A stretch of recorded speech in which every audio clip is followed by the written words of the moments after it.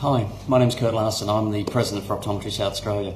I was very excited to be part of the Futures Workshop on the weekend and look forward to the outcomes and everyone participating.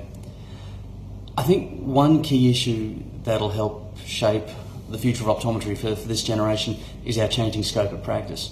I've seen where it's been in the last period and where it's heading in the future, and I really think that our job is changing and is changing in a very positive way. What excites me about the future of optometry is that it's not the same job anymore. Where optometry was traditionally to where it is today is very, very different. And looking forwards, I can see that change continuing and the drive for innovation and enhanced scope of practice really being very exciting. And what it means to me to be involved in the project is that I'm excited to lay the groundwork for the next 20 years of optometry in the country.